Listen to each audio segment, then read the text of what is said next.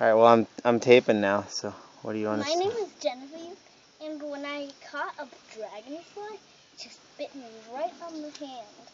Well, how about you, Sylvan? I'm not any spikes. You don't have any spikes? I'm not sure what that means. I'm gonna go get my pet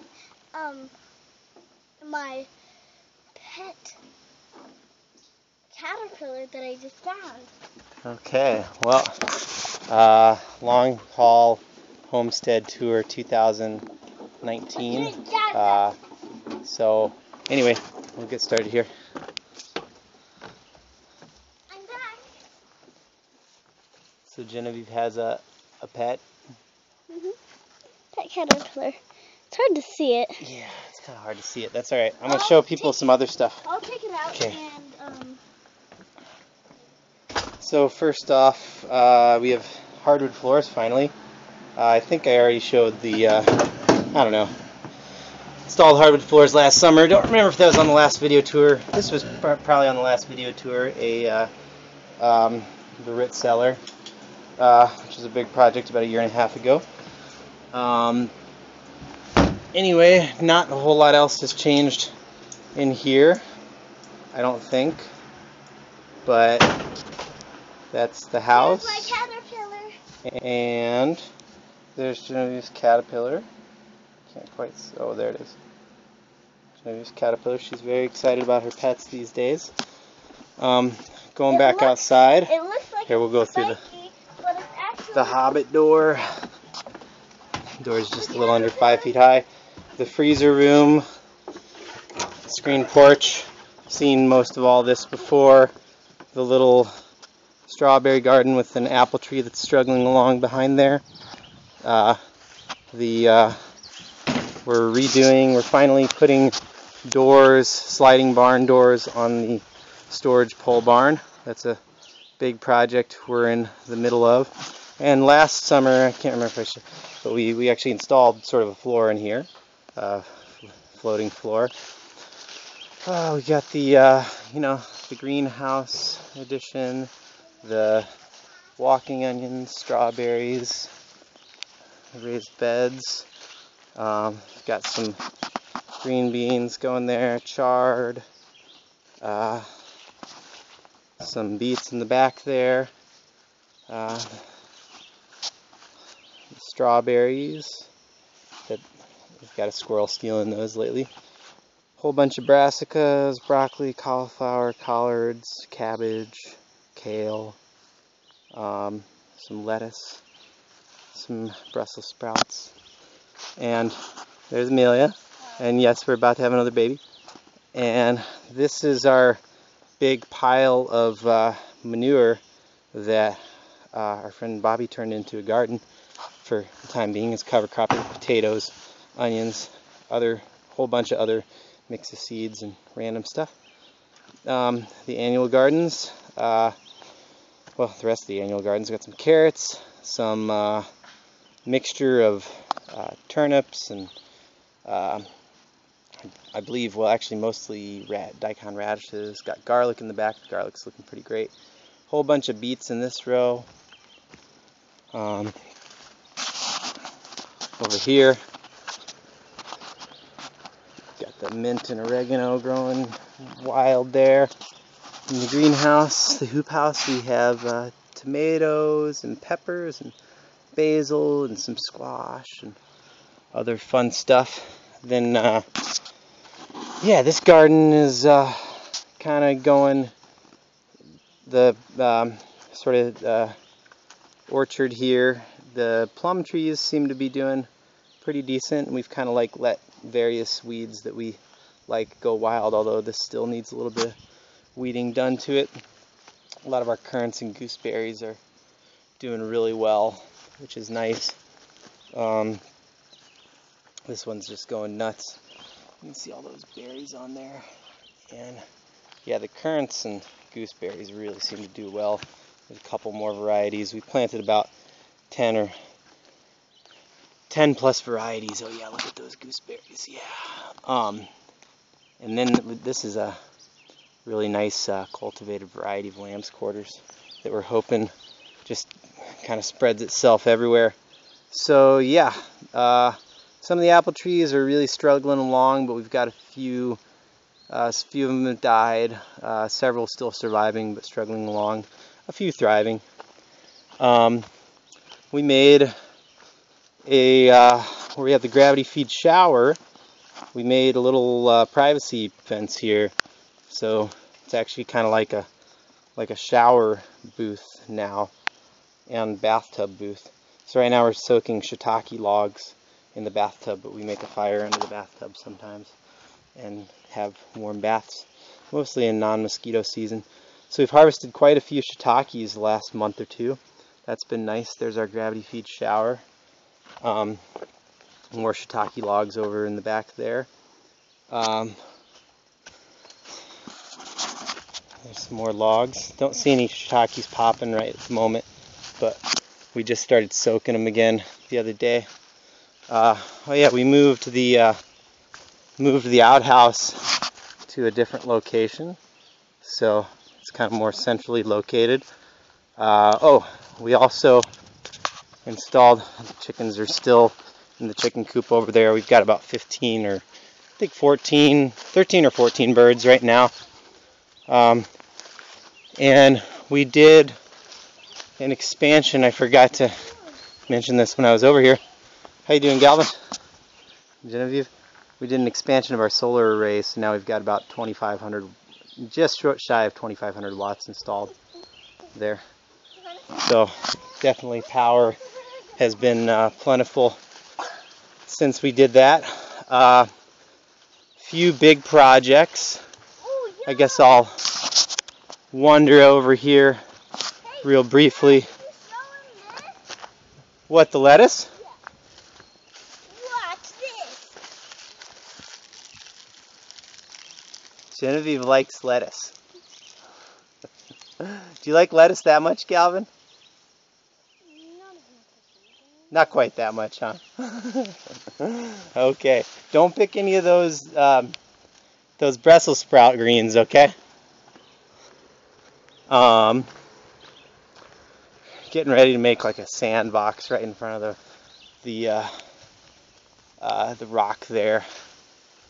And oh yeah, so two big things, big projects that we've been working on. We're probably not going to end up getting anywhere near. Well, I was hoping to build a pole barn back here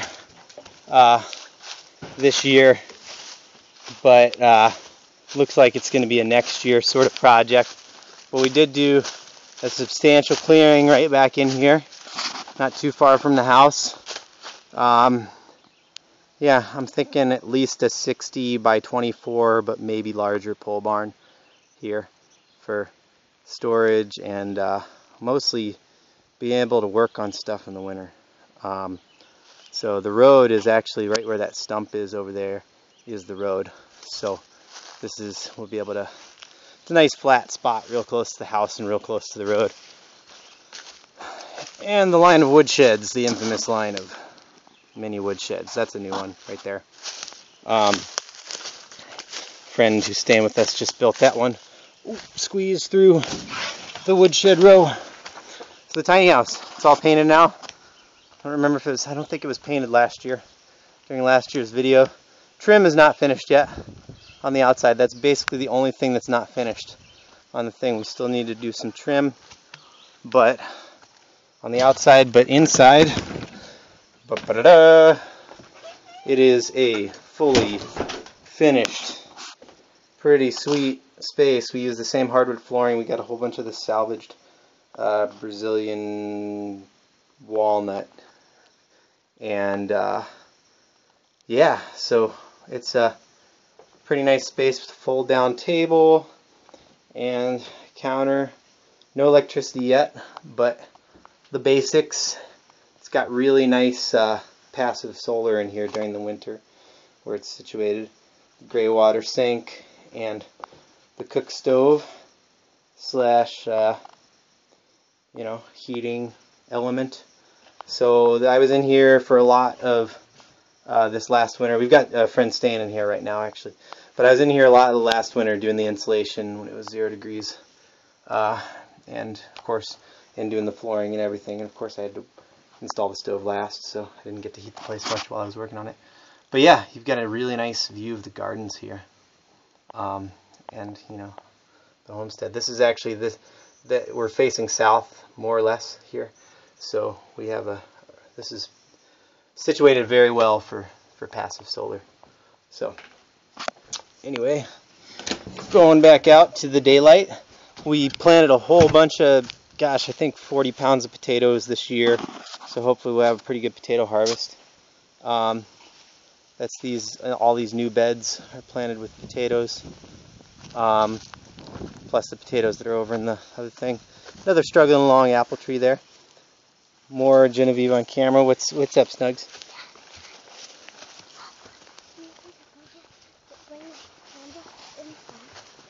Inside? You want me to bring the camera inside? You got to talk to the camera, Snugs.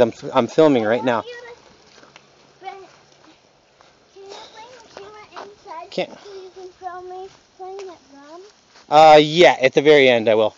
I can't remember if, I think that last year, for several years, we didn't have an actual wall on this end of the tool kitchen. And so I put a new roof. Last year I noticed the roof was leaking, so I put a new roof on top of the tool kitchen last summer. It was kind of a pain in the butt with the panels, but I figured it out. And extended it a little further to protect it a little better. And finally finished that wall, which was like a huge deal, but makes an enormous difference. And now I have shelves and organization, at least relatively speaking. It's, well, a friend of mine said, you know, most people have like 5 times this much space and it's harder to find stuff. So I try to keep it organized. Built a lot of shelves in here. And yeah, having that wall and that new workbench is pretty huge. So that's a skateboard wheel. Why did you take the wheels off the skateboard? Because we're using them for the pole barn. We're using them for the rolling pole barn barn doors. Oh. Yep. So anyway, yeah, you hear the inverter working hard there. That's the fan for the inverter. So moving along this way, of course we have the good old tool trailer. Still, you know, I'll just peek inside here real quick. As always, relatively, sort of, kind of organized. The overflow of the stuff, the hardware, etc. More of the raised beds. And moving along this way to some larger projects, other large projects. I think we had the teepee set up there. There's the good old tiny house, the original tiny house. The teepee, the fire pit. All this stuff nothing's really changed a whole lot here in the last year, except for over here. I don't know if I should probably watch these videos before doing but I don't know if I'd started the foundation for the sauna yet. But I bet even if I'd started, I know I hadn't finished it. So I finished the sauna foundation and I've started on the log work finally. I'm trying to learn this rather complicated notch called the Dalarna notch, or the Dalanut. It's from Dalarna region of Sweden, and then I've got it full scribed. You can't see super well, but basically the one log is drawn onto the log underneath of it, and you cut it right to the line. And that one over there is ready to be scribed the rest of the way. It's got its rough notch. But I'm thinking I'm just going to go with a notch that looks the same from the outside, but is slightly different than the Dalarna notch, because, man, that one's just throwing me through some loops, and I don't have anybody here to show me, so I'm trying to learn from books. And one of the books is written in German, and that's just not quite cutting it. But I'm pretty happy with how the stone foundation turned out. We didn't have to go too far down. Built it right on bedrock there, on almost flat piece of bedrock. So yeah, and I'm milling the logs and then hand hewing, like finishing them. So which supposedly, you know, it's beautiful, but it also closes the grain when you hew downwards, so it makes it more water resistant than a sawn log. So yeah, that's a big project this summer. Among other projects is the sauna, and right next to the well here, which we still aren't using. Have to figure out the arsenic thing. Anyway, moving along. Oh, well, we'll move along this way to, we got some new machines and stuff, but that's not the important part of the tour. The important part is all the stuff we've done with tools and such. So I got the logs laid out all for that sauna. I've had this pile of logs in the tour like the last 5 years, and now I've got them all laid out and numbered. There's one of our apple trees that's growing slowly but surely, and it's got these raised beds over here and a little gardening going on here. The grapevine, this one's struggling. I don't know what's happening with this one, but it's still alive. But and then yeah, we built this year, or we started building this last summer. Actually, really, we didn't start building it till late last fall. And the idea was, when our friends were staying in the yurt here, they really needed better storage because they only had this as storage, which is by its nature kind of temporary, janky, you know, little storage shed. So we decided to build a nice wood shed, storage shed deal, and we didn't get it completed before they left, and they're gone for the time being. We bought the yurt from them, so kind of outfitted the yurt for other visitors, and we've got a couple more friends staying here at the moment. But yeah, this yurt is, I don't know if it's been in any previous tours. It was our friend's space for a while. Hi. So all the lattice work and the rafters are from the land that we milled the lattice work. That wolf spider. That is a big wolf spider. Check that out. Whoa, that's fun. Yep. And so this has its own off-grid electric system, and yeah, so situated with the old you know, pump sink, gray water, all that stuff. So yeah, pretty nice space here that we have available for friends and potential guests. So, and family. and family, yep. Yeah, we have Grandma and Grandpa stay here sometimes, don't we? Yep. That's right. Of course, it's got its own stove with heating element. We have games. Hot water heating. Yep, we have games. We had game night here the other night. It was fun, wasn't it? Yeah. Super fun. So, okay, we're going to get out of here now. All right. Because What day? this is a guest space right now. So, What day is it today? it's Sunday. Well, what month? So, What month is it? it's July. Okay. Yep. And There's the panels for the yurt there. July what? That's a really good question. I'm not sure what day in July it is. I can't remember at the moment. But moving along this way, you know, we've got not a whole lot has changed in the gardens here. We had a couple of apple trees, 1 or 2 apple trees die. The wood sorrel is just going nuts in the blueberries, which is kind of nice. And Genevieve really likes to eat the wood sorrel. She thinks she's a goat sometimes, maybe.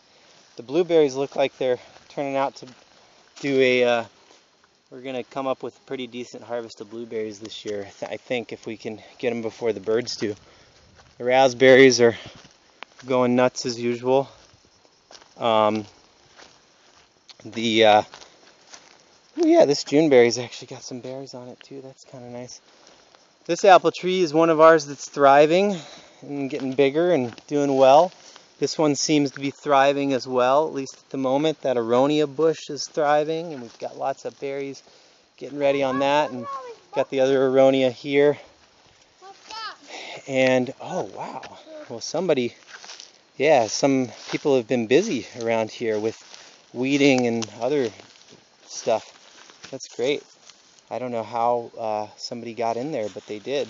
These were being choked out by raspberries, but they're looking great now. There's a rugosa rose. Oh, the currants are going nuts as usual. There's some red ones already on that. Might even be able to find a couple ripe ones if you kids are lucky. There's one of our younger apple trees that's doing all right. Ooh, the grapevine is just going nuts right there. Yeah, that apple tree seems to be growing slowly but surely. And there's a Juneberry, another apple tree that seems to be doing okay. Those look like they're almost ripe, but they're probably ripe enough. The sea berries are surviving. More currants and another apple tree. That's actually one that Amelia grafted. That one seems to be doing fairly well. More gooseberries and currants and another apple tree. And this one's kind of struggling along. Right, then that's definitely not ready. Those have to be a lot darker than that. And then we have this grapevine here that seems to be really actually doing kind of great. That was crowded out by raspberries, but I guess our guests have been doing a lot of weeding. Oh, and then there's the super monstrosity currant bush, which has completely taken over this apple tree, which was our biggest, healthiest looking apple tree. But I don't know. I don't think it's the currant that's making that one have problems, but it's having some issues.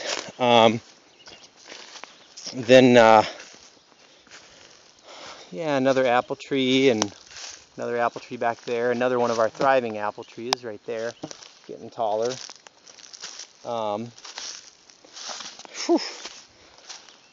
Gangbusters on that currant bush. Holy cow. The honeyberries have been starting to produce. We actually ate quite a few honeyberries a few days on that plant right there, which is our oldest one. We planted a new dwarf apple tree here, which is kind of our laying on the ground dwarf apple tree. Ooh, there's some gooseberries on that one too. Look at that, but those are not ready yet, so don't touch them, all right? And that's that apple tree that is getting crowded out by that currant, but man, that currant's going nuts. Had some potatoes that we harvested from this hugel bed last year, and they're some of them are coming back. Guess we missed a few. You're right, that one is taller than you.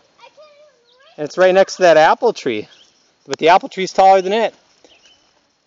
So, yeah, that's things coming right along there. In the, that garden could use a lot of TLC, but it's, we're giving it a little bit here and there. And so here's some of the logs that I'm lining up for the mill for the sauna. And got the A-frame and the sawmill shed. And let's see, I'm peeking the A-frame real quick here. I suppose it's a little bit cleaned up in there, and kind of tried to, oh yeah, we got a, looks like we got a bear hide, among other things, and some other hides. A friend of ours is staying in here who has been doing a lot with hides. So,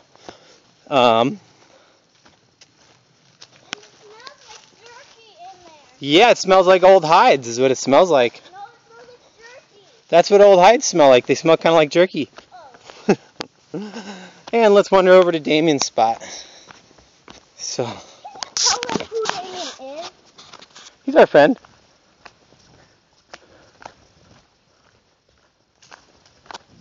He's our friend who lives here. So, yeah, we've got the old woodshed with some more hides in it, and the grill. We just felled that big spruce to give his garden a little more sunlight, and Damien's garden is looking like more full sun than ever, and he's got some stuff planted here and there, and he's definitely looks like he's growing some squash there and some peas, and yeah, he's got some beets over there. Lots of lamb's quarters. And there's Damien's place. Damien said the thing that he was hoping he was most excited about was the squash. Hey! Well, his squash is definitely growing. Oh yeah, and he made a new bed here of sorts. What, are we going to go down there and back to the other way? No, don't climb on there. She can climb it. No, do not do that. That's not right. Should we go down the sugar bush way? Yeah, back home? Whoa, look, that cool fallen down tree. We've never seen it before. Oh yeah, that one fell down a long time ago. I think we cut it and used the log for something. So that's the general homestead tour. Boy, I'm gonna have to tell Damien to put his ashes somewhere else, man. There's a big pile of ashes there. That's most of the. We'll walk by the sugar shack here, and hey, Dad. Yeah, what's up? This is the way to the cave. Oh yeah, that's right. Should we show the camera the cave? Or can the video last that long? It could last that long. I don't know if I want it to last that long, because people generally get pretty bored of watching videos that are as long as Dad makes them. Especially when you're walking around and the camera's kind of wobbly. It's different than actually walking around. But there's the sugar shack. Is that the way to the cave? No, this is the way to the cave. Oh sure, just a minute. I'll show you the sugar shack. And oh yeah, looks nice. Looks like we got some wood stacked up in there, ready for next year. And yeah. No, you do not climb on there. That is sketchy, little guy. Okay, let's go. You kids do not climb on any wood.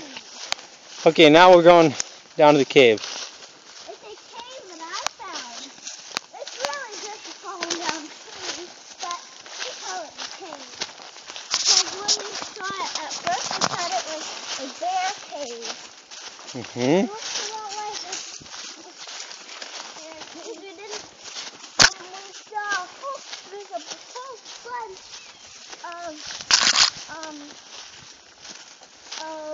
look at that growing on top there.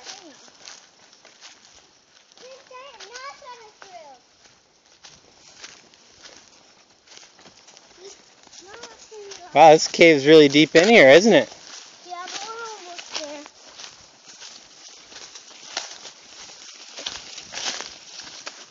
but we're almost there. You guys need to trim your trail a little bit, huh? Well, I don't really know how. You don't know how? You just use the loppers to trim the little branches. And pretty dodgy. Yeah, I'm surprised you guys discovered this. Well, It's way back here in the bog. Oh yeah, that does look like a cave, doesn't it? Yep. Pretty cool. Wow. Look at that. Once in the middle of winter, we made a fire right inside of that cave. Doesn't look like a good place to have a fire now because I see some standing water there. Yeah. But that is pretty cool. But in the winter, all the water is gone. Frozen. It's all frozen. Yeah. Yeah. And a few months ago, hey, I don't know if that's going to support you, is it? oh, there's a horsefly on your. Yep. lit a fire right there. Oh, wow. It can even hold 8 again. Wow. Well, cool. Well, do you kids want to show anything else to the video? I think I'm going to go back to the house. You want to say anything else? Yeah. What do you want to say? I want to show something else to the video. What do you want to show? What else do you want to show to the video? It's on the way back.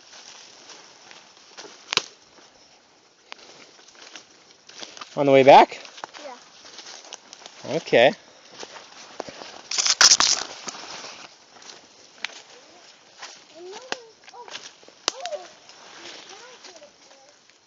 Dad, I was thinking, I knew that there was something I wanted to show the video, but I couldn't remember what it was.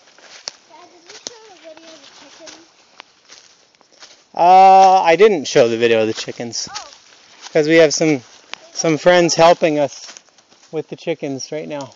Well, this is a pretty obvious trail. Yeah.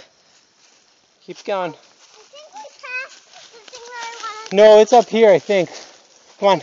It's a tree with moss on the bottom of it. Yeah, it's a pretty cool tree. No, not that tree. There's moss in the tree.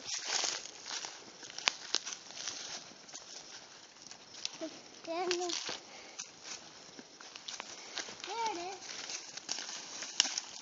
Oh, that. Oh, that. Yeah, those are some pretty big roots. Look at that. That is pretty cool. Wow. Yeah, that is really a cool tree. Yeah. Okay, kids, you want to say goodbye? No, we have to show them the chickens, please. Okay, well, this is going to be a very, very long video, you know.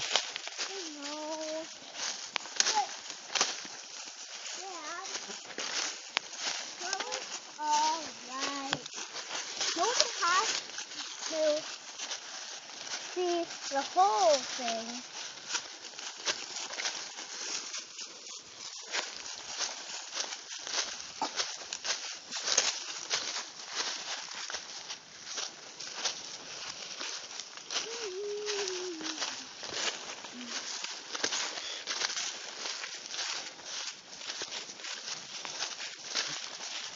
And I'm gonna show them